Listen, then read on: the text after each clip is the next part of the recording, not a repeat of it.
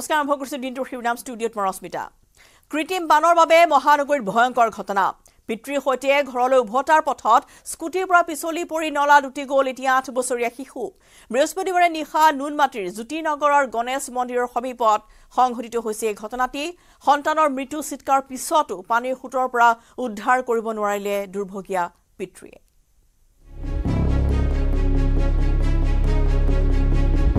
এই দৃশ্য হৃদয় বিদাৰক চূড়ান্ত অসহনীয় আৰু কল্পনাতীতভাৱে কৰুণ এগৰাকী মাতৃৰ অশ্ৰু এজন পিতৃৰ চকুপানী এজাক বৰষুণতে হোৱা বানপানী যেন উটি গ'ল সমগ্ৰ মহানগৰবাসী হৈ পৰিল মুখ স্মাৰ্ট মহানগৰীত নিশা সংঘটিত শোকাবহ ঘটনাই আলোড়িত কৰি গৈছে সকলোৰে অন্তৰ জ্যোতিনগৰত স্কুটিৰ পৰা পৰি নলাৰ পানীত উটি গ'ল এটি শিশু নিখোজ শিশুক উদ্ধাৰে কৰিব পৰা নাই বিয়াগুম আৰক্ষী বিভাগ আৰু SDRFে স্মাৰ্ট মহানগৰীত পয়ালগা ছবিয়ে চিন্তিত কৰিছে ৰাজ্যক পুনৰ স্মাৰ্ট মহানগৰীক উপহাস কৰি নিশা সংঘটিত হ'ল এক কৰুণ ঘটনা নিশা তেতিয়া মহানগৰীত নেৰানেপেৰা বৰষুণ এই বৰষুণৰ মাজতে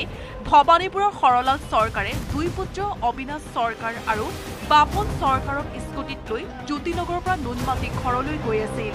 কিন্তু হঠাৎ জ্যোতিনগৰৰ গণেশ মন্দিৰৰ সমীপত ৰাস্তাত পানী বৃদ্ধি হোৱাৰ ফলত বাহনখন নিৰন্তৰ খেৱাই পথৰ ওপৰতে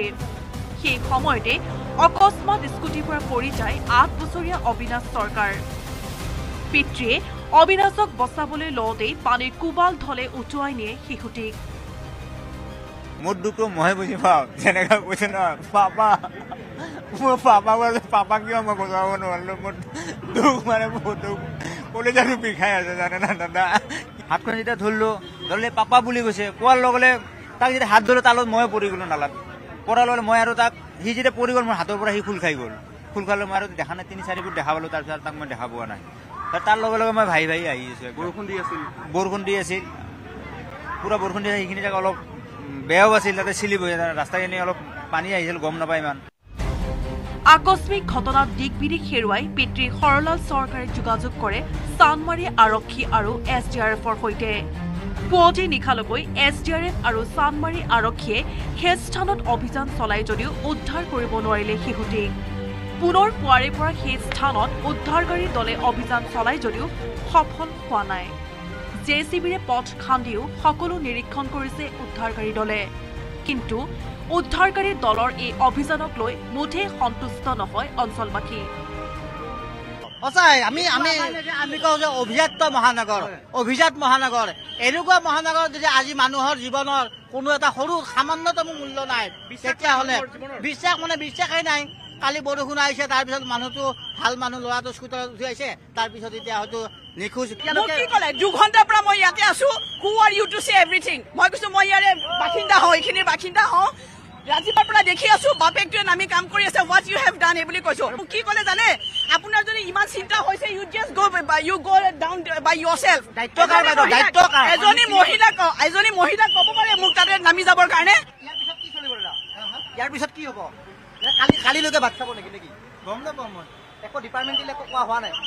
ডিপাৰ্টমেণ্টেলে মানে প্ৰশাসনে কৰি আছে আমি মিউনিচিপালিটিৰ পৰা আহিছোঁ আমাৰ যিটো কাম আছে আমি কৰি আছো আমাক কৰিব দিয়ক ৰিজাল্ট ওলাব লাগে এতিয়া খুজিব দিয়ক এতিয়া JCB আহিছে আকৌ দুবাৰ ইয়াত JCB খানিলে আপুনিতো ইয়াতে আছে আকৌ একবাৰ খানি আছো ইফালে গোটে চাই আছো ঘটনাৰ খবৰ পাই সেই স্থানত উপস্থিত হয় সাংসদ বিজুলী কলিতা মেধি সমগ্ৰ ঘটনাত দুখ প্ৰকাশ কৰাৰ লগতে জিলা আয়ুক্তক উদ্ধাৰ অভিযান ক্ষিপ্ৰতৰ কৰি তুলিবলৈ নিৰ্দেশ দিয়ে আমি কেনে ধৰণৰ আমি ব্যৱস্থা ল'ব পাৰোঁ এইটো আমি চিন্তা চৰ্চা কৰিছো যাতে আমি ধৰক ৰাস্তাৰ লগতে যাতে ৰেলিঙৰ ব্যৱস্থা কৰিব পাৰোঁ যাতে গাড়ী মটৰসমূহ যাতে ড্ৰেইনৰ ফালে নাযায় এনেকুৱা যাতে ব্যৱস্থা আমি ভৱিষ্যত দিনত আমি যাতে কৰিব পাৰোঁ তাৰ বাবে আমিও ডিপাৰ্টমেণ্টৰ লগত কথা বতৰা পাতিম আৰু ৰাইজৰ ফালৰ পৰা তেনেকুৱা ধৰণৰ তেওঁলোকৰ ফালৰ পৰা মতামত সাংসদৰ নিৰ্দেশৰ পাছতে সেই স্থানত উপস্থিত হয় জিলা আয়ুক্ত সুমিত সত্তাৱাল জিলা আয়ুক্তগৰাকীয়ে নিজে তদাৰক কৰে শিশুটিৰ উদ্ধাৰ অভিযানৰ যিমান পাৰোঁ সোনকালে শুকাবৰ চেষ্টা কৰিছোঁ কাৰণ এতিয়া চবে এইটোৱে ভাবি আছে যে গভৰ্ণমেণ্ট প্ৰেছ পইণ্টৰ পৰা ৰোড ক্ৰছ কালভাৰ্ট যিটো আছে তাতে চাগে হ'ব পাৰে বডিটো কাৰণ আগফালেতো JCB দি খান্দি লোৱা হৈছে তাতেতো লোৱা নাই ইয়াতে যিখিনি আছে ইয়াতে তেওঁলোকে এতিয়া পানী শুকাই কিনে কৰিব এআই স্মাৰ্ট মহানগৰীৰ বৰ্তমানৰ ৰূপ এজাক বৰষুণতে মহানগৰ যেন হৈ পৰে বাট পথ কিন্তু ইমানৰ পাছতো সংশ্লিষ্ট বিভাগসমূহে কেৱল বোকাচতীয়া সামৰে নিজৰ দায়িত্ব বিভাগৰ ভুলৰ বাবে কান্দোনৰ ৰোল উঠে কোনো দুৰ্ভগীয়াৰ ঘৰত ইয়াৰ হিচাপ ৰজাঘৰে ৰাখিবনে গুৱাহাটীৰ পৰা প্ৰিয়পদ Gogoi report News18 Assam Northeast কৃত্ৰিম বানৰ মাজতে গুৱাহাটী মহানগৰীত ভয়ংকৰ ঘটনা 8 মাইলৰ গাৰু বস্তিত শুই থকা অৱস্থাতে পাহাৰৰ মাটি খহি মাতৃ পুত্ৰৰ কৰুণ মৃত্যু ঘটিছে 14 বছৰীয়া কন্যা সন্তানক মাটি খান্দি জীৱন্তে উদ্ধাৰ কৰিলে দুৰ্ভগীয়া পিতৃয়ে মহানগৰী এইবাৰ যেন মৃত্যু উপত্যকা জ্যোতিনগৰত পাহাৰৰ ঢলে শিশুক উটুৱাই নিয়াৰ সময়তেই 8 মাইলত পাহাৰৰ মাটিয়ে হেঁচি কাঢ়ি নিলে মাতৃ পুত্ৰৰ প্ৰাণ এফালে কৃত্ৰিম বান আনফালে ভূমিস্খলন নেৰানেপেৰা বৰষুণে ভয়ংকৰ বিপদ মাতিছে পাহাৰবাসীলৈ কৃত্ৰিম বানৰ মাজতেই মহানগৰীত ভয়ংকৰ ঘটনা মহানগৰীত ভূমিস্খলনত পুনৰ শোকাবহ মৃত্যুক সাবটিলে দুজনে শুই থকা অৱস্থাতেই পাহাৰৰ মাটি খহি হেঁচা মাৰি ধৰিলে ৰুমি দাস আৰু 5 বছৰীয়া পুত্ৰ চম্পক দাসক এই কৰুণ ঘটনা সংঘটিত হৈছে 8 মাইলৰ গাৰু বস্তিত মোবাইল বিচাৰি আছিলোঁ মানে মোবাইলটো পালোঁ 6টা বাজিলে বুলি ক'লোঁ কোৱাৰ লগে লগে মানে মাটিটো আহি কিনে আহিছে আৰু মানে আৱাজ নাপালোঁ আৰু বাকী আৰু হেৰি কৰিব নোৱাৰিলোঁ আৰু কোনো ফালৰ পৰা একো কৰিব নোৱাৰে ইমান মাটি আহিছে আৰু কেনেকৈ কি কৰিব অকলে নিশা শুই থকা অৱস্থাতেই পাহাৰৰ মাটি খহি মাতৃ পুত্ৰৰ কৰুণ মৃত্যু হৈছে কথম্পি প্ৰাণ ৰক্ষা পৰিল 14 বছৰীয়া কন্যা সন্তানৰ কোনোমতে মাটি খান্দি পিতৃয়ে জীৱন্তে উদ্ধাৰ কৰিলে নিজ কন্যাক খুৰাজনে আহি কিনে আকৌ কোদাল লৈ অহাৰ পিছত আকৌ আৰু খান্দা কৰিলোঁ পিছত ছোৱালীজন আৱাজ পালোঁ আৱাজ পাই কিনে আকৌ সেনেকা মাটি কাটি কিনে শালপতিও আহি পালে শালপতিৰ লগত ছোৱালীটোক উঠালোঁ আকৌ ছোৱালীটো নেৰানেপেৰা বৰষুণৰ ফলত পাহাৰৰ শিল মাটি খহি এইদৰে এতিয়া ভয়ংকৰ বিপদ সংঘটিত হৈছে ঠায়ে ঠায়ে যোৰাবাটৰ পৰা মৌচম বৈশ্যৰ ৰিপৰ্ট News18 Assam Northeast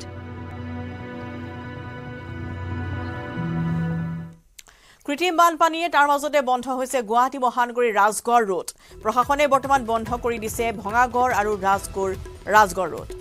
পুনৰবাৰ জনাইছো যে কৃত্ৰিম বানপানী গুৱাহাটী মহানগৰীৰ পিছত সিটোক ঘটন উন্মুক্ত নলাত পৰি শিশুৰ মৃত্যু আৰু এনেধৰণৰ ঘটনা এতিয়া বৃদ্ধি পাবলৈ ধৰিছে আৰু সেইবাবে প্ৰশাসনে বৰ্তমান ৰাজগড় ৰোড বন্ধ কৰি দিয়া হৈছে ভঙাগড় ৰাজগড় সংযোগী ৰোড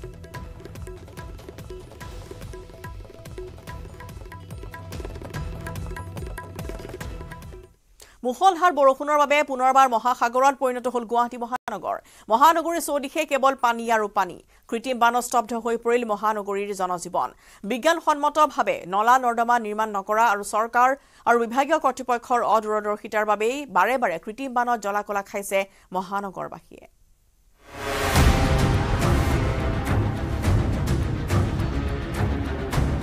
নিশাৰ মুখলধাৰ বৰষুণত বুৰিল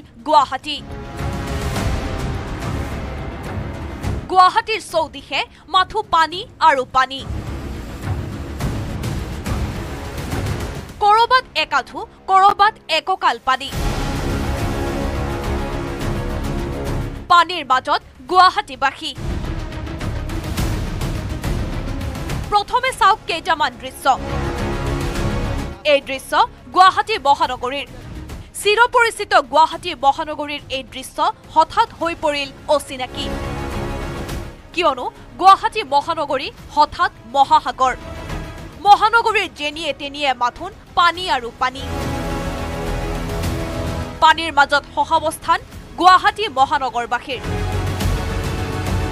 এই দৃশ্য ভঙাগড়ৰ ৰাজগড় সংযোগী পথৰ পুৱাই যোগাযোগ বিচ্ছিন্ন হৈ পৰিল ভঙাগড়ৰ ৰাজগড় পথৰ কিয়নো পথৰ ওপৰত এককাল পানী পানীৰ তলত ৰিক্সা দুচকীয়া চাৰিচকীয়া বাহনৰ চকা বহুত পানী হৈছে এইখিনি দেখিছে ইমান পানী হৈ আছে বহুত দিগদাৰ হৈ আছে অফিস হোৱা যোৱাত বহুত দিগদাৰ মানে ইফালে পানী হয় গমে পাওঁ কিন্তু ইমান হ'ব বুলি গম পোৱা নাছিলো আৰু আজি মানুহৰ যিটো দুৰ্ভোগ এই দুৰ্ভোগ আচলতে আমি জনসাধাৰণে ভুগিছো দিনটোৰ বাবে ঘৰৰ পৰা ওলাই আহি হাহাকাৰ লাগিল এই সকল লোকৰ কেনেকৈ পাৰ হৈ পথছোৱা কি কৰিম যাব নোৱাৰিম এতিয়া আৰু এতিয়াতো যাব নোৱাৰিম আৰু যাব লাগে চকুৰ কাৰণে যাবলৈ লাগে সেইকাৰণে যাই আছো বহুত পানী হৈছে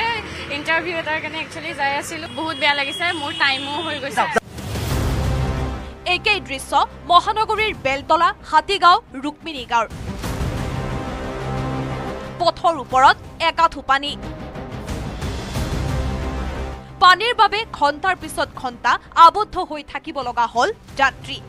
আগবাঢ়িব নোৱাৰে কোনো এখন বাহন নাযাওঁ যাব নোৱাৰি এইটো যাম কেনেকৈ এইটো চব আপুনি ফ্লাড হৈ আছে গোটেই শেহতীয়াকৈ অহা প্ৰতিজাক বৰষুণতে একেই দুৰৱস্থা এই তিনি পথৰ যদিও পথ ড্ৰেইন মেৰামতি হল কিন্তু ৰোধ নহল কৃত্ৰিম বান সদায় ইয়াতে পানী হৈ থাকে একচুৱেলি আমি সদায় প্ৰব্লেম পাওঁৱেই তো এতিয়া ক'ব নোৱাৰোঁ প্ৰশাসনেতো কৰি আছে যিমান পাৰে কৰি আছে তো বাকী ক'ব নোৱাৰোঁ এতিয়া পিছে মহানগৰীৰ এই ব্যস্ততাপূৰ্ণ স্থানসমূহৰ সমান্তৰালকৈ অনিল নগৰ নবীন নগৰত একেই অৱস্থা কৃত্ৰিম বানৰ পাহাৰৰ পৰা নামি অহা পানীৰ পিছতে পানীৰ তলত অনিল নগৰ নবীন নগৰ মূল পথ দূৰৰ কথা পদপথৰ ওপৰত একাঠু পানী আমাৰ সাংঘাতিক আৰু ভয়ানক পৰিস্থিতি ভয়াৱহ পৰিস্থিতি এটি চাওক অকল ইয়াতে নহয় বানপানীটো হয়েই আৰু ভূতৰ ওপৰত দানা পৰা দি আপোনাৰ গাৰ্ড ৱালখন খহিলে নদী এখনৰ পানী সিঁচি শেষ কৰিব পাৰিবনে ইয়াতে 100টা মেচিন লগালেও এই পানী শেষ নহয় মহানগৰীৰ কৃত্ৰিম বানৰ সময়তে আহিছে আন এক ভয়ংকৰ খবৰ চপৰা চপৰে খহিছে অনিল নগৰৰ গাৰ্ড ৱাল অনিল নগৰৰ গাৰ্ড ৱালৰ সমান উচ্চতাত বৈছে ভৰলু নৈৰ পানী হয়তো আৰু কিছু সময় বৰষুণ আহিলে অনিল নগৰত গাৰ্ড ৱালৰ ওপৰেৰে বাগৰিব পানী ভালদৰে মন কৰক এই দৃশ্য জোৰা তাপলি মৰা গাৰ্ড ৱালৰ মাজেৰে সৰকিছে পানী চাওক এয়া ভৰলু নৈৰ পানী এয়া ভৰলু নৈৰ পানী গাৰ্ডৱালৰ থাকেৰে গাৰ্ডৱাল ভাঙি বৰ্তমান ভিতৰত সোমাইছে এয়া ভৰলু নদী খুব দুখ অনুভৱ কৰিছোঁ যেতিয়াই বানপানী হয় যেতিয়াই কৃত্ৰিম বানৰ খবৰ লাভ কৰোঁ তেতিয়াই আমি দৌৰি গৈ গ্ৰাউণ্ডত থাকি আমি খবৰ দৰ্শকসকলক দিওঁ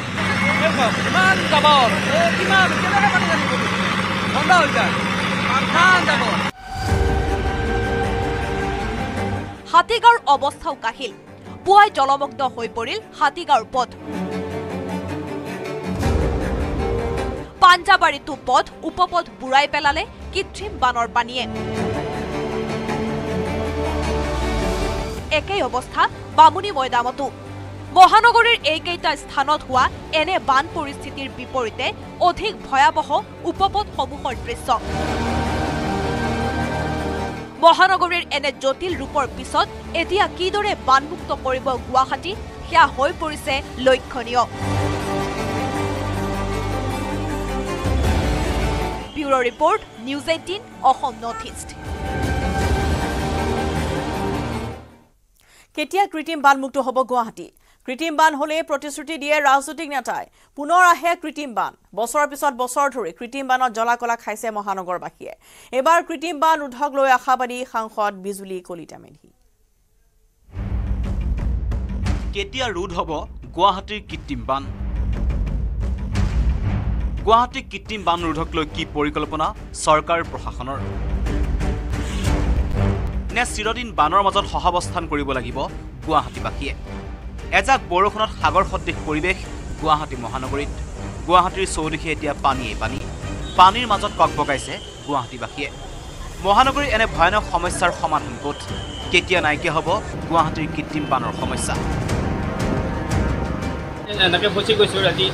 এটা বাজিলে তেতিয়ালৈকে থাকিব লাগে ঠিক নাই গাড়ী ঘোঁৰা থকা মানুহবিলাকে যাব ডাঙৰ গাড়ী যিবিলাক আছে কিন্তু সৰু সুৰা মানুহবিলাক ইয়াত ফচি গ'ল বাইক চাইক এইবিলাক যাবই পৰা নাই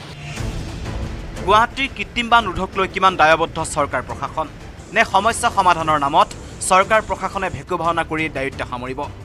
যাৰ বাবে বছৰৰ পিছত বছৰ একে দৃশ্য গুৱাহাটীৰ অনিল নগৰ চানমাৰী ৰুক্মিণী গাঁও বেলতলা হাতীগাঁও আৰু ৰাজগড়ত এই প্ৰশ্ন ভুক্তভোগী সাধাৰণ জনতাৰ মুখ্যমন্ত্ৰী মহোদয় একে সিংহল মহোদয় আৰু আমাৰ আপোনাৰ কমিশনাৰ সাহেব অতি সোনকালে ইয়ালৈ আহিব লাগে আৰু এই শতাংশ গাৰ্ডৱালৰ ভঙা অংশ যদি নাবাচে বা ইয়ে মেৰামতি নকৰে তেনেহ'লে আমাৰ অৱস্থা আৰু তথাপিও যাব আৰু ভয়ানক হ'ব বিজ্ঞান প্ৰযুক্তিৰ জয়যাত্ৰাৰ সময়তো সমস্যাৰ সমাধানৰ পথ ওলাল গুৱাহাটীৰ কৃত্ৰিম বান ৰোধৰ বানমুক্ত মহানগৰীৰ নামতো চৰকাৰে আভুৱা ভাৰিছে নেকি I think this is the smart life. The পানী হৈ আছে one way of living. পিছে বছৰৰ পিছত বছৰ জমৰ যান্ত্ৰণাত দিন পাৰ কৰা গুৱাহাটী মহানগৰবাসীৰ সমস্যাৰ সমাধান হ'ব অচিৰেই এই দৃঢ় বিশ্বাস গুৱাহাটী লোকসভা সমষ্টিৰ নৱনিৰ্বাচিত সাংসদ বিজুলী কলিতা মেধিৰ কিয়নো গুৱাহাটীৰ কৃত্ৰিম বান ৰোধক লৈ পৰিকল্পনাৰে কাম আৰম্ভ কৰিব বিজুলী কলিতা মেধিয়ে পূৰ্বতকৈ নিপুণতাৰে কাম আৰম্ভ হ'ব গুৱাহাটী মহানগৰীত তেনেকুৱা যাতে পৰিৱেশ পৰিস্থিতি নহওক তাৰ বাবে আমি কেনে ধৰণৰ আমি ব্যৱস্থা ল'ব পাৰোঁ এইটো আমি চিন্তা চৰ্চা কৰিছোঁ পিছে বিগত 10 বছৰে কেন্দ্ৰত বিজেপি আৰু ৰাজ্যত 8 বছৰে বিজেপি চৰকাৰ থকাৰ পাছতো কৃত্ৰিম বানৰ সমস্যা সমাধান কৰিব নোৱাৰা চৰকাৰখনৰ এগৰাকী নতুন প্ৰতিনিধি বিজুলী কলিতা মেধিৰ আশ্বাস কিমান ফলপ্ৰসূ হ'ব বলেন ভট্টাচাৰ্যৰ report news 18 Assam north east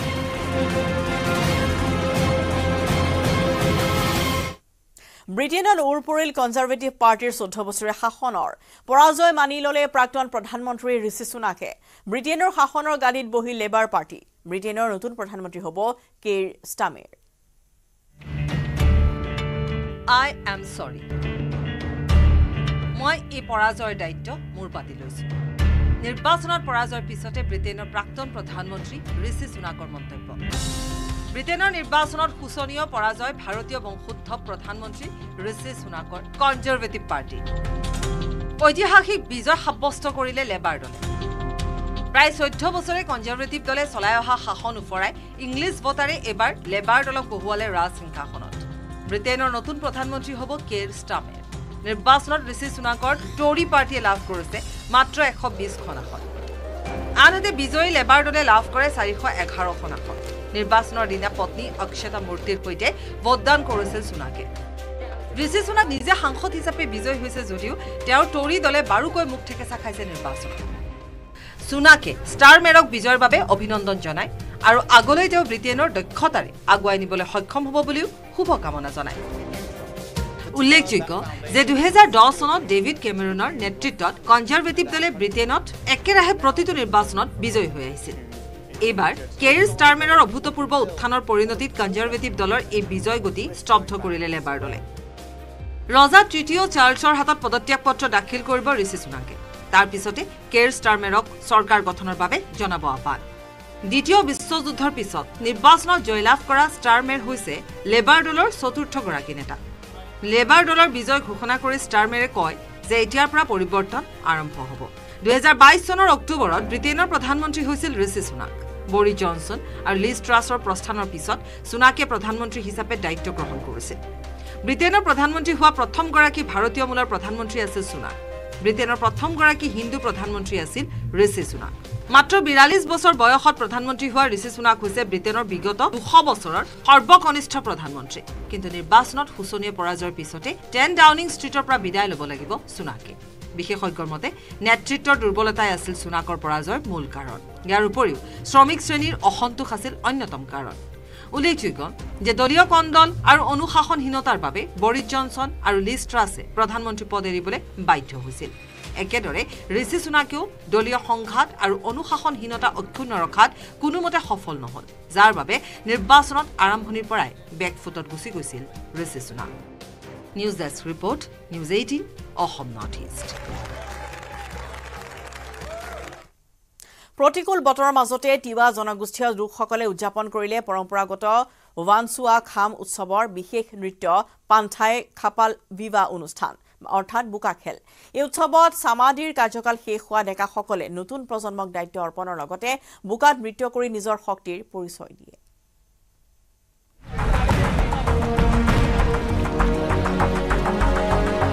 এফালে বান আনফালে বুকাত লুটুৰি পুটুৰি এই যুৱকসকল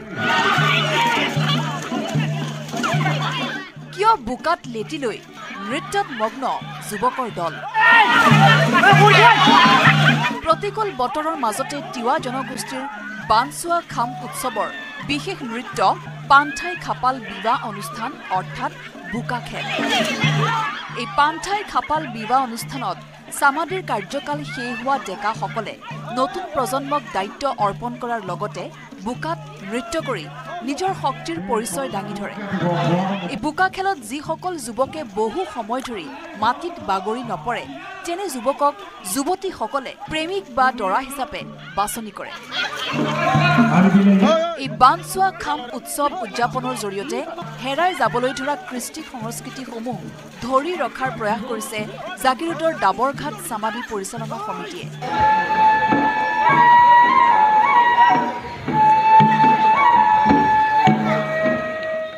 বুকা নৃত্যতে যিসকল যুৱকে এই নৃত্য কৰোঁতে পাহৰি নাযায় যিজন যুৱকে পাহৰি নাযায় সেইজন যুৱকে এবাৰ শক্তিশালী হিচাপে পৰিচিত হয় আৰু এতিয়া সেই শক্তিশালী যুৱকক আমাৰ যুৱতীসকলে মানে তাৰ ওপৰত নজৰ ৰাখে এই ৱানচুৱা উৎসৱৰ শেষ হোৱাৰ পাছত তেওঁ সেই যুৱকক তেওঁলোকে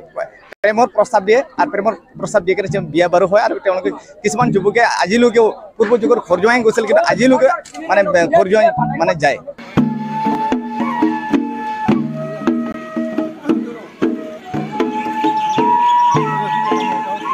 ভূমিপুত্ৰ তিৱা জনগোষ্ঠীৰ কৃষ্টি সংস্কৃতি আৰু উৎসৱ পাৰ্বণৰ অন্যতম কৃষিভিত্তিক উৎসৱ বানচুৱা মিছাৱা খাম অৰ্থাৎ পিঠাগুৰি খুন্দা উৎসৱ প্ৰতি ৫ বছৰৰ মূৰে মূৰে অনুষ্ঠিত হৈ অহা এই পিঠাগুৰি খুন্দা উৎসৱটি এইবেলি উদযাপন কৰা হয় জাগিৰোডৰ ডাবৰঘাটত ১ জুলাইৰ পৰা ৪ দিনীয়া বৰ্ণাঢ্য কাৰ্যসূচীৰে আয়োজন কৰা বানচুৱা মিছাৱা খাম উৎসৱৰ বৃহস্পতিবাৰে সামৰণি পৰে জাগিৰোডৰ পৰা অজয় পালৰ report news 18 Assam north east শীঘ্ৰে নিমকুৱে এৰি দিব পানী এৰি দিব দৈয়াং জলবিদ্যুৎ প্ৰকল্পৰ অতিৰিক্ত পানী গোলাঘাট জিলা প্ৰশাসনলৈ নিমকুৰ সতৰ্কতামূলক জাননী নাগালেণ্ডত নেৰানেপৰা বৰষুণৰ ফলত বৃদ্ধি পাইছে দৈয়াঙৰ পানী দৈয়াং বান্ধৰ ৰেডিয়েল গেটেৰে মুকলি কৰা হ'ব পানী নৈ কাষৰীয়া লোকক সতৰ্কতা অৱলম্বনৰ আহ্বান জনোৱা হৈছে নদীত মাছ ধৰা নাও চলোৱাৰ পৰা বিৰত থকাৰ সকিয়নি প্ৰদান কৰা হৈছে শীঘ্ৰেই নিমকু এৰি দিব পানী আৰু তাৰ বাবে সকলোকে সষ্টম হ'বলৈ আহ্বান জনোৱা হৈছে দৈয়াং জলবিদ্যুৎ প্ৰকল্পৰ অতিৰিক্ত পানী অতি শীঘ্ৰেই এৰিব নিমকুৱে গোলাঘাট জিলা প্ৰশাসনলৈ নিমকুৰে সতৰ্কতামূলক জাননী নাগালেণ্ডত নেৰানেপৰা বৰষুণৰ ফলত বৰ্তমান দৈয়াঙৰ জলপৃষ্ঠ বৃদ্ধি পাইছে দৈয়াং বান্ধৰ ৰেডিয়েল গেটেৰে মুকলি কৰা হ'ব পানী বৰ্তমান নৈ কাষৰীয়া যিসকল লোক তেওঁলোকক সতৰ্কতা অৱলম্বনৰ আহ্বান জনোৱা হৈছে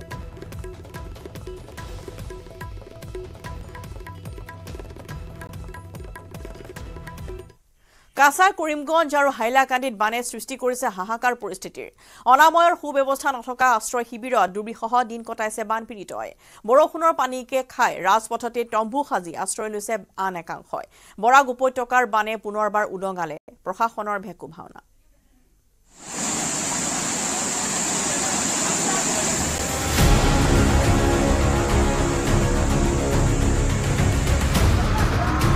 বৰাক উপত্যকাত বানৰ প্ৰকোপ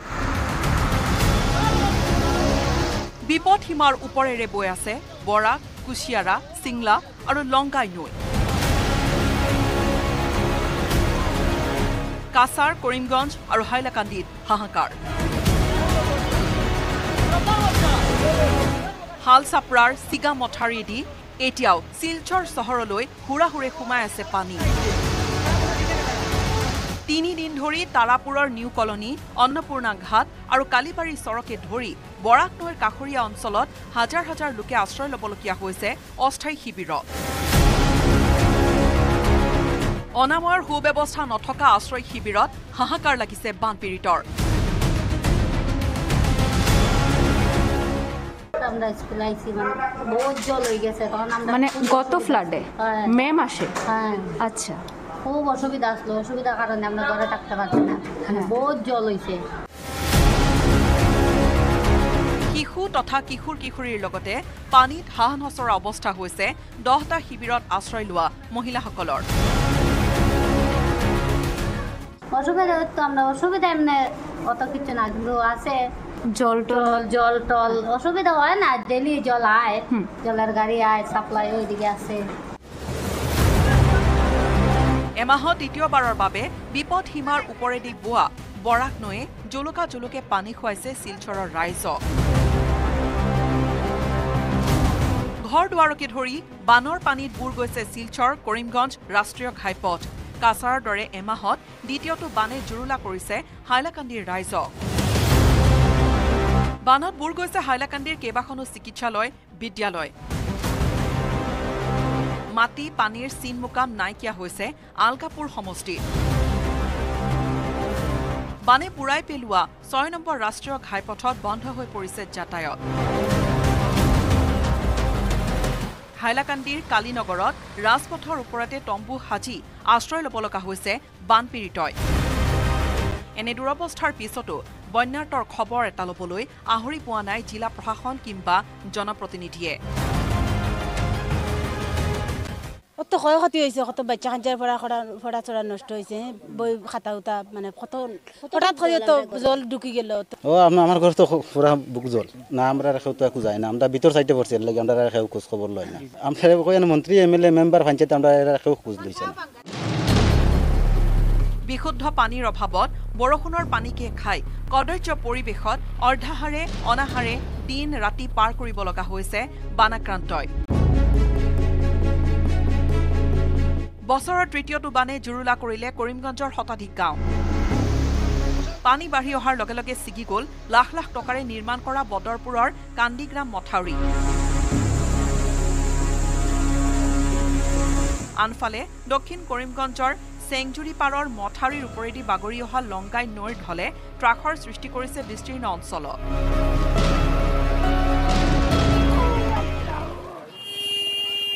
এইরকম যদি কন্ডিশনে থাকে ইএনডি কারণ মেরামত হয়েছে না এই বছর যে মেরামত হয়েছে এটা আপনার 50% কাজ হয়েছে দেখো আমরা বাঁধ না দেবার কারণে আমরা ফ্লাডে বহুত মানুষ এদিকে বুড়াইল আছে বৰাক উপত্যকাৰ বানে পুনৰবাৰ উদঙাই দিলে কাছাৰ কৰিমগঞ্জ আৰু হাইলাকান্দি জিলা প্ৰশাসনৰ ভেকু ভাওনা কৰিমগঞ্জৰ পৰা গৌৰীশ নন্দী আৰু হাইলাকান্দিৰ পৰা ৰাহুল চক্ৰৱৰ্তীৰ report news 18 Assam north east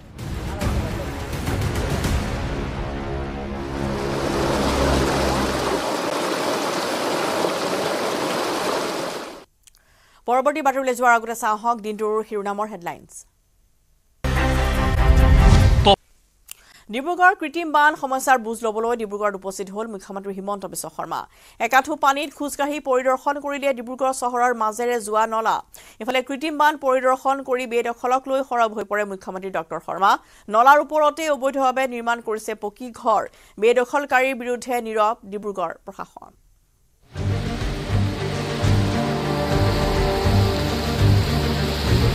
বিগত 9 দিনে শুকোৱা নাই ডিব্ৰুগড় চহৰৰ বান অথাই সাগৰত ডিব্ৰুগড়বাসী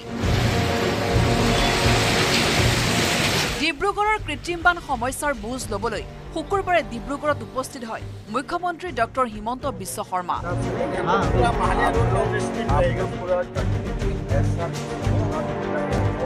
একাঠু পানীত খোজকাঢ়ি মুখ্যমন্ত্ৰীয়ে পৰিদৰ্শন কৰিলে ডিব্ৰুগড় চহৰৰ HS ৰোডৰ বাজেৰে পাৰ হৈ যোৱা নলা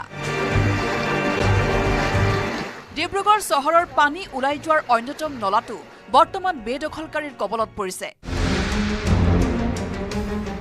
চহৰখনৰ মাজেৰে পাৰ হৈ যোৱা নলাটো বহু ঠাইত বেদখলকাৰীৰ কবলত পৰি সংকুচিত হৈ পৰিছে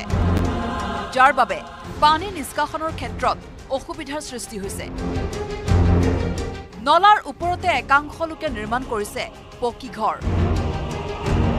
নলাটো পৰিদৰ্শন কৰি এই মন্তব্য কৰিলে মুখ্যমন্ত্ৰীগৰাকীয়ে আমাৰ নলাটো শেষত গৈ সৰু হৈ গৈছে আৰু নালাটোৰ দুইফালে এসময়ত এইটো 10 ফুট ডাঙৰ নলা আছিল এতিয়া নলাটো সৰু হৈ গ'ল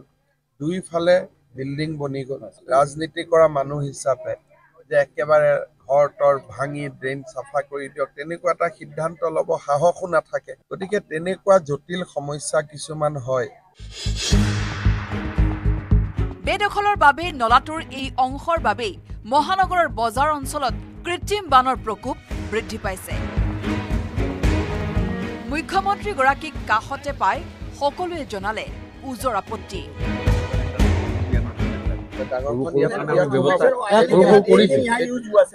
এইটো ৰাস্তাটো সোমাব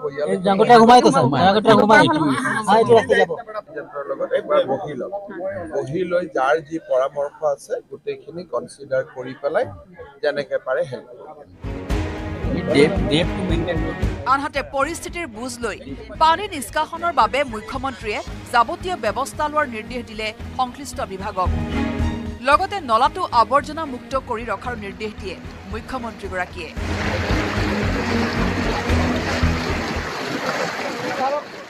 ৰাইজে কৈছে যে অকণমান যদি আমি ড্ৰেইনটো ভাল মেচিন আনি পুৰা ক্লিন কৰি দিব পাৰোঁ তেতিয়া পানীটো পাৰ হৈ যাব সেইকাৰণে মই ভাবোঁ যে আৰু এদিন দুদিনৰ এটা কষ্ট থাকিব কিন্তু ড্ৰেইনটো চাফা কৰাৰ কাৰণে যি ইকুইপমেণ্ট আনি কৰিব পাৰি মই চেষ্টা কৰিম উল্লেখযোগ্য যে প্ৰশাসনে আজিলৈকে বেদখলকাৰীক উচ্ছেদ কৰাৰ সলনি কিয় নীৰৱ ভূমিকা ল'লে সেয়াহে ৰহস্যজনক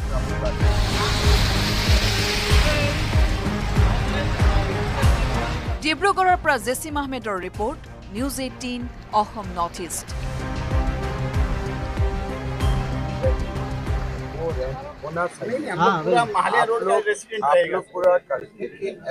আৰম্ভ হৈছে ৰাজনীতি মাজুলীৰ বান পৰিদৰ্শন কৰিছে ইজনৰ পিছত সিজনকৈ নেতাই আহিছে মন্ত্ৰী ৰৈ যোৱা নাই মুখ্যমন্ত্ৰীৰ পিছতে মাজুলীৰ বান চালে সাংসদ গৌৰৱ গগৈ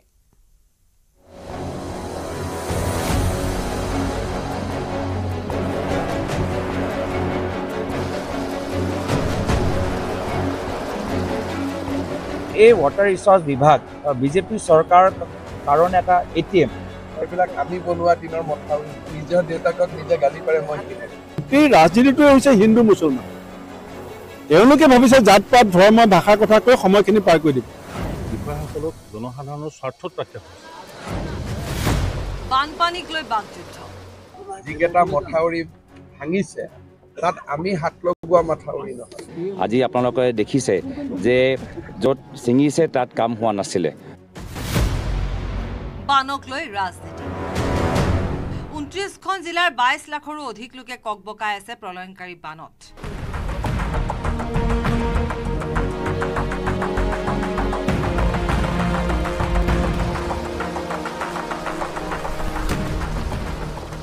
জন লোকে পৰ্যন্ত প্ৰাণ হেৰুৱাইছে বানত বলিয়া বানত সৰ্বশ্ৰান্ত হৈছে হাজাৰ হাজাৰ লোক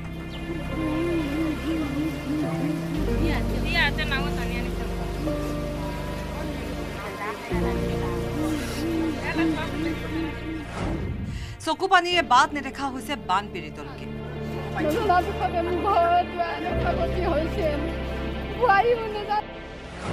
কিন্তু ইমানৰ পিছতো নেতা মন্ত্ৰী যেন ৰাজনৈতিক যুঁজৰ পৰা আহৰি নাই বিভীষিকাময় বানত ৰাজ্যৰ বহু ঠাইত মথাউৰি ছিঙিছে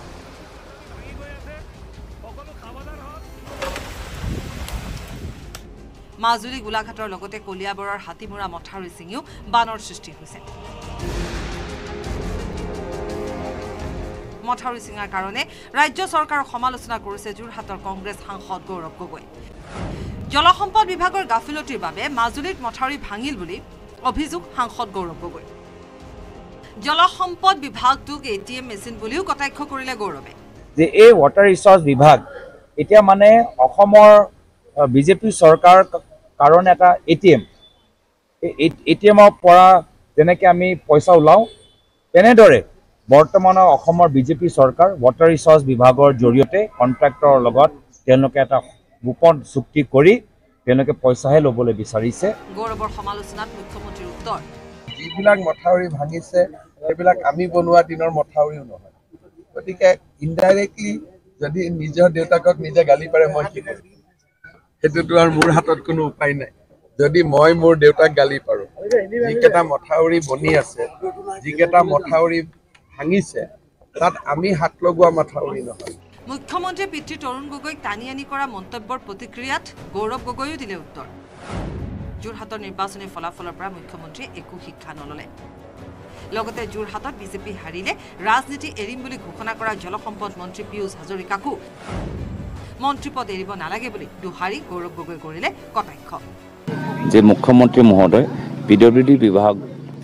জৰিয়তে ফ্লাইঅভাৰ বনোৱাতকৈ পিডব্লিউ বিভাগটো কাবাক বেলেগক দিয়ক আৰু নিজে জলসম্পদ বিভাগৰ দায়িত্ব লওক মুখ্যমন্ত্ৰী গৌৰৱ গগৈৰ আহ্বান মুখ্যমন্ত্ৰীয়ে লওক জলসম্পদ বিভাগৰ দায়িত্ব ইয়াৰ পূৰ্বে যিজন জলসম্পদ বিভাগৰ মন্ত্ৰী আছিলে কেশৱমন্দ ডাঙৰীয়া তেখেতৰতো নিজৰ সমষ্টিৰ অৱস্থা নাই জখলাবন্দাৰ অৱস্থা নাই হাতীমূৰীয়া বান্ধটো মথাউৰিটো কোনে বনাইছে আমি সকলোৱে জানো ইপিনে ভূপেন বৰাক এজাৰি দিলে কাজিৰঙাৰ বিজেপি সাংসদ কামাখ্যা প্ৰসাদ তাছাই বানপানীৰ সময়ত অন্তত ৰাজনীতি নকৰিবলৈ তাছাই সকীয়াই দিলে প্ৰদেশ কংগ্ৰেছৰ সভাপতি ভূপেন কুমাৰ বৰা আশ্ৰয় শিবিৰসমূহত আৰু বানাক্ৰান্ত অঞ্চলত পৰ্যাপ্ত সাহায্য পোৱা নাই বুলি অভিযোগ কৰিছিল ভূপেন বৰাই ডাবল ইঞ্জিনৰ চৰকাৰে ডাবল সাহায্য দিব লাগে বুলি ভূপেন বৰাই কৰিছিল মন্তব্য বৰাৰ মন্তব্যত জাঙুৰ খাই উঠে বিজেপি সাংসদ তাছাৰ দাবী সকলো বৰ্ণাঢ্য সাহায্য পাইছে ৰাইজক মই সুধিছিলোঁ ৰাইজে কৈছে এদিনৰ সাহায্য পাইছে গতিকে বিস্তীৰ্ণ অঞ্চলটো এতিয়া য'ত পানীত ডুবি আছে ভূপেন বৰাৰ ওপৰত মানহানি কেছ দিব লাগিব ভূপেন বৰাৰ ওপৰত ক্ৰিমিনেল কেছ ফাইল কৰিব লাগিব ভূপেন বৰাই ওপৰতে কথা কৈ দিলে নহ'ব নহয় এজন ৰেছপনচিবল লিডাৰে তেনেকৈ কথা ক'ব নালাগে ভূপেন বৰাৰ কিবা কথাৰ সকলো সময়তে ভাষণ দিয়াৰ তেওঁ প্ৰৱণতাটো এৰিব লাগে সাহায্য 100% পাইছে মই বিভিন্ন শিবিৰত পাইছোঁ ইয়াতো যদি সুধে সাহায্য পাইছে খোৱা ব্যৱস্থা পাইছে সকলো সময়তে ফটোৱা কথা কৈ থাকিব নালাগে বুলি ভূপেন বৰা সমালোচনা কৰি তাছাই কয় যে কংগ্ৰেছৰ দিনতহে শিবিৰে দুৰ্নীতি হৈছিল বান সাহায্যৰ নামত ইফালে সাম্প্ৰতিক বান পৰিস্থিতিক লৈ খুব প্ৰকাশ কৰিছে পৃথ্বী মাঝিৰ মন্তব্য যে অকলে হিমন্ত বিশ্ব শৰ্মাক ভূপেন বৰাই ৰোধ কৰিব নোৱাৰিব হিমন্ত বিশ্ব শৰ্মাক ৰোধ কৰিবৰ বাবে সকলো কংগ্ৰেছ কৰ্মী একেলগে কাম কৰিব লাগিব আৰু লগতে তেওঁ গৌৰৱ গগৈক মুখ্যমন্ত্ৰী হিচাপে বিচাৰো বুলিও উল্লেখ কৰে অকল ভূপেন বৰা অকলেতো নোৱাৰে সভাপতি হিচাপে তেওঁ ডাইৰেকশ্যনে দিলে কামহে কৰিব কামটো কংগ্ৰেছ কৰ্মীবিলাকে কৰিব এতিয়া বিজেপি চৰকাৰ আহিছে বিজেপি চৰকাৰ বোলে শক্তিশালী বুলি ক'লে যদি কৰ্মীবিলাক শক্তিশালী হয় তেতিয়াহ'লে নেতাজন শক্তি হ'ব মাজুলীৰ পৰা ভাস্কৰ জ্যোতি কটকী বোকাখাটৰ পৰা ধ্ৰুৱজ্যোতি ৰাজখোৱা ডিব্ৰুগড়ৰ পৰা জেচিম আহমেদৰ সহযোগত news desk report news 18 Assam north east নবগা নিষিদ্ধ মাংস ব্যৱসায়ী আৰক্ষীৰ এনকাউণ্টাৰ ডেগাৰে ঘপিয়াবলৈ অহা জাকিৰ হুছেইনক গুলীয়া আহত কৰাৰ পিছতে অভিযান চলাই ডবকা আৰক্ষীয়ে জব্দ কৰিছে 1000ৰ অধিক গৰুৰ ছাল বাতৰপা বিদ্যালয়ৰ পূৰ্বে আগবঢ়াই থৈ গৈছে প্ৰতিবেদন নমস্কাৰ তেজৰ চেকুৰাৰ পম্পেদি যোৱা ডবকা আৰক্ষীক আক্ৰমণ কছাইৰ আক্ৰমণত আহত আৰক্ষী গুলীৰে প্ৰত্যুত্তৰ আৰক্ষীৰ ডবকা আৰক্ষীৰ গুলী খাই নগাঁও অসামৰিক চিকিৎসালয় পালেগৈ জাকিৰ হুছেইন শুকুৰবাৰে পুৱা তেজ লগা ঠেলা দেখি সোধা পোছা কৰোঁতে এখন মাংসৰ দোকানৰ পৰা আৰক্ষীৰ ওপৰত জঁপিয়াই পৰিল জাকিৰ হুছেইন কছাইৰ কাম কৰা জাকিৰ হুছেইনে হাতৰ ডেগাৰেৰে আক্ৰমণ কৰিলে আৰক্ষী জাকিৰৰ ডেগাৰৰ খাপত এছআই অচ্যুত পেগু আহত হোৱাৰ পাছতে প্ৰতি আক্ৰমণ চলালে আৰক্ষীয়ে প্ৰাণ ৰক্ষা কৰিবলৈ আৰক্ষীয়ে চলোৱা গুলীত বিদ্ধ হ'ল জাকিৰ হুছেইন গুলীবিদ্ধ জাকিৰক নগাঁও অসামৰিক চিকিৎসালয়লৈ পঠিওৱাৰ পাছত ডবকা আৰক্ষীক সংগ দিবলৈ ঘটনাস্থলীত উপস্থিত হ'ল হোজাইৰ আৰক্ষী অধীক্ষক সৌৰভ গুপ্তা আৰক্ষী অধীক্ষকৰ নেতৃত্বত চলোৱা অভিযানত জব্দ হ'ল 1000ৰো অধিক গৰুৰ ছালৰ লগতে প্ৰায় 50 কিলোগ্ৰাম গো মাংস গৰু মাংসৰ বিক্ৰী কৰি আছিলে তো সেইটো যি মানে কাটি পেলাই বিক্ৰী কৰি আছে তাক খুজিছিলে কি সেইটো কি বস্তু তো সেইটো আমাৰ অফিচৰে এটাক কৰি দিছে ঘৰতে মজুত কৰি থোৱা সহস্ৰাধিক গৰুৰ ছাল আৰু গো মাংস জব্দ হোৱাৰ পূৰ্বেই পলায়ন কৰিলে সিৰাজ উদ্দিনে এই অবৈধ সামগ্ৰীখিনি জব্দ কৰি সিৰাজ উদ্দিনক কৰায়ত্ব কৰিবলৈ ডবকা আৰক্ষীয়ে চলাই আছে অভিযান নগাঁৱতো বহু অবৈধভাৱে গোমাংস বিক্ৰী কৰা বিক্ৰেতাৰ বিৰুদ্ধে অভিযান চলোৱাৰ ইংগিত দিছে নগাঁও আৰক্ষীয়ে। দবকাৰ পৰা Abdul হাকিমৰ report news 18 Assam north east.